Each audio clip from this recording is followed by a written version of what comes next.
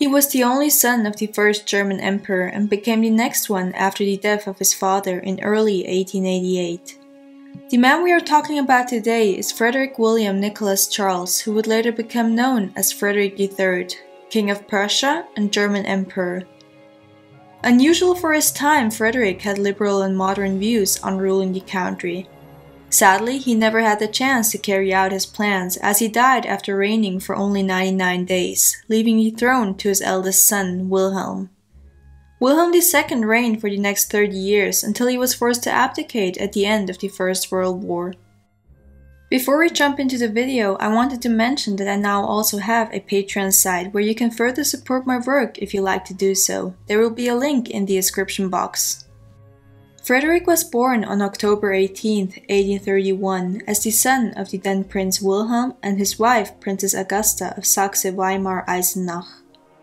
His mother grew up in Weimar, which gave its citizens greater participation in politics while limiting the power of the rulers through a constitution. Augusta thus had liberal views which she gave forward to her son. Frederick was fluent in English and French and was described as a talented student. He studied history, geography, physics, music, and religion with his private tutor. When Frederick turned 18, it was expected that he would pursue a military education, but his mother and also Frederick himself insisted on receiving a classical education. This meant that Frederick from 1849 on attended the classes at the University of Bonn.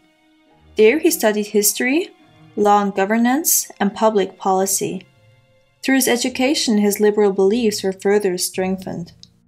Over in the United Kingdom around 1851, Queen Victoria and her husband, Prince Albert, were already making plans to marry off their eldest daughter, also named Victoria, to Frederick. Frederick's father, Wilhelm, was not amazed by these plans as he rather preferred a Russian Grand Duchess as his daughter-in-law. Frederick's mother favored the match right away and sent her son to Britain in 1851 under the pretext of visiting the Grand Exhibition. But really, she hoped that the liberalism and the advanced Industrial Revolution would have a positive impact on her son. And so, Frederick traveled to London where Prince Albert received him. But it was young Victoria who showed him around the exhibition in perfect German, while he himself was not yet fluent in English and only knew a few words. Victoria left a huge impression on him, although she was only 11 at that time. The visit turned out to be a huge success as Victoria and Frederick exchanged letters frequently from then on. Frederick proposed to Victoria in 1855 when she was only 14 years old, and the engagement was made official 2 years later. The wedding took place in 1858 and proved to be a great match as Victoria shared Frederick's liberal views. Together they had 8 children. Their eldest son, Wilhelm, would later succeed his father as Wilhelm II. One of their daughters, Sophia, married Constantine I, king of the Hellenists, and thus became queen consort of the Hellenists. Their youngest daughter, named Margaret, married Prince Frederick Charles of Hesse, who in October 1918 was elected King of Finland. However, after a brief reign of only 2 months, Prince Frederick Charles renounced the throne. 2 of Frederick's and Victoria's sons did not survive to adulthood. Sigismund died at 21 months of meningitis and was the first of Queen Victoria's grandchildren to die. Their other son, Valdemar, died aged 11 of diphtheria.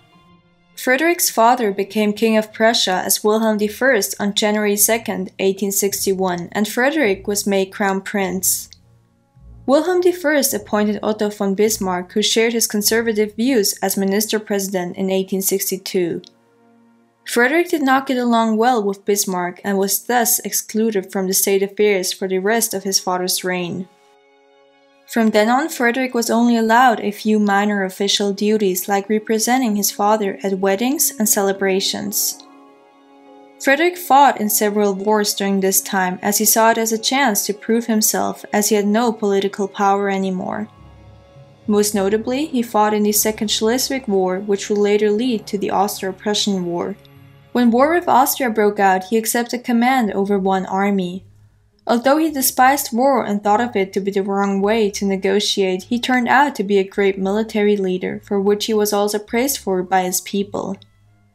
By the end of the Austro-Prussian War, Frederick wrote to his dear wife, I hoped this would be the last war I have to fight. It would only take 4 years for these hopes to be destroyed by the Franco-Prussian War, which broke out in 1870. Frederick once again proved to be a great military leader. You would often see the Crown Prince visiting the wounded soldiers to whom he expressed gratefulness for their service. On one of these occasions, Frederick stated to 2 journalists, "I do not like war, gentlemen. If I shall reign, I will never make it." Following Prussia's victory in the war, the German states were united into the German Empire, and Frederick thus became Crown Prince to the German Empire, with his father being the new emperor. Now being the heir to an empire did not change the situation Frederick was in. His own father, Wilhelm I, and his now Chancellor, Otto von Bismarck, still distrusted him and his liberal attitudes. For the next few years, Frederick devoted his time towards charitable works. After a failed assassination attempt on Wilhelm I, Frederick briefly took over his tasks but was soon relegated to the sidelines once again. This incident and his lack of influence affected him deeply, even causing him to contemplate suicide.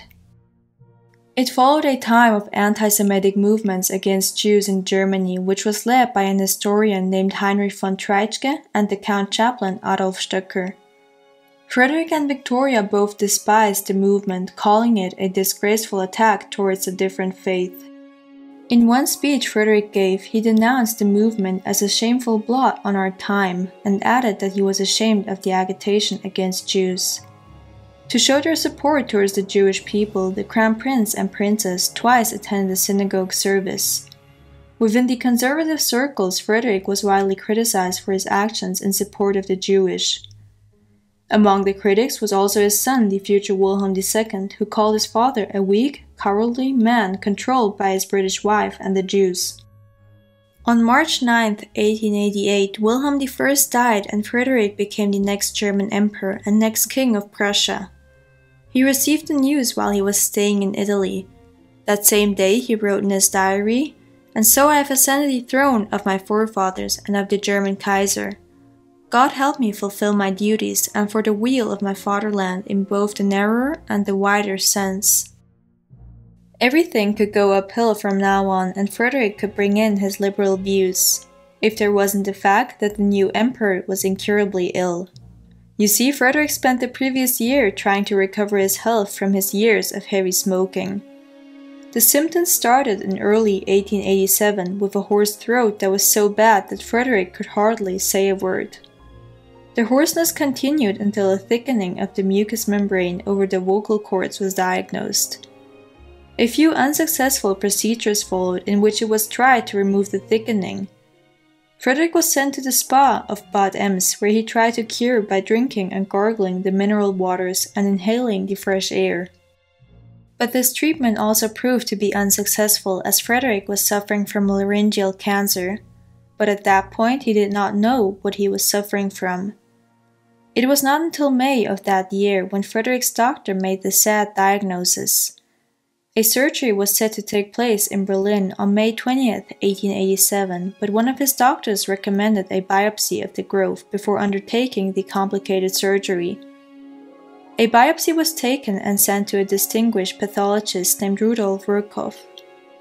Virchow, despite making several separate analyses, was unable to detect any cancerous cells, and the surgery was cancelled despite Frederick's other 2 doctors demanding the procedure. The doctor that made the to this day controversial decision, Morrell Mackenzie, assured Frederick that he would recover in a few months. On a visit to London the following month, Frederick nevertheless chose to let the growth be removed by Mackenzie. In a follow-up examination in August 1887, the growth had reappeared. This should now have been the definite proof that the growth was cancer. But in yet another examination by Mackenzie, there were no signs of a recurrent growth, despite Frederick frequently mentioning that he had a constant feeling of something not being right inside. On advice of Mackenzie, Frederick spent the following time on the Italian Riviera. With no sign of improvement, yet another specialist named Max Joseph Ertl was consulted. Ertl urged a drastic and thorough surgery on Frederick's throat. Mackenzie traveled to Italy to re-examine Frederick and just advised him to move to Venice for the colder months. With no improvement in sight, Mackenzie slowly started getting increasingly concerned about the health of Frederick. Mackenzie forbade Frederick from speaking, and it seemed to help at first. But by the end of October 1887, his health abruptly deteriorated. A few weeks later, a new growth was found, and Frederick, who at that point could barely speak anymore, was given less than a year to live. Upon being informed, Frederick bursted into tears. Frederick's health then suddenly started to improve, and there were hopes that the diagnosis was wrong. But by January 1888, his health worsened, and by February, he needed tracheotomy to be able to breathe properly. From then on, Frederick was not able to speak anymore. After suffering for over a year with no definite diagnosis, the cancer was confirmed by an autonomous professor called Wilhelm I on March 6, 1888, 3 days before Frederick became emperor. With the definite confirmation of Frederick's diagnosis, Mackenzie's treatment fell into doubt.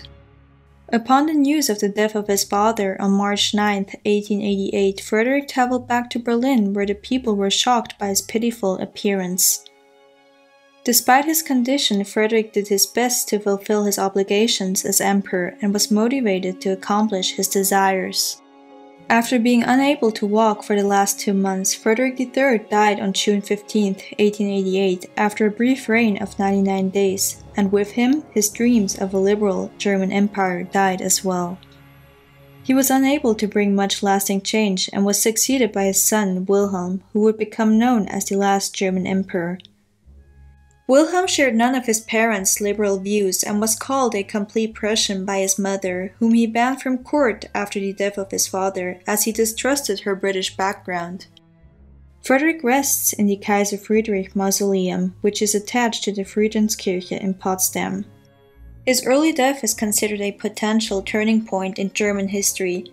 It is debated whether or not he could have transformed the empire into a more liberal state, and if his reign could have even prevented the outbreak of World War I and World War II.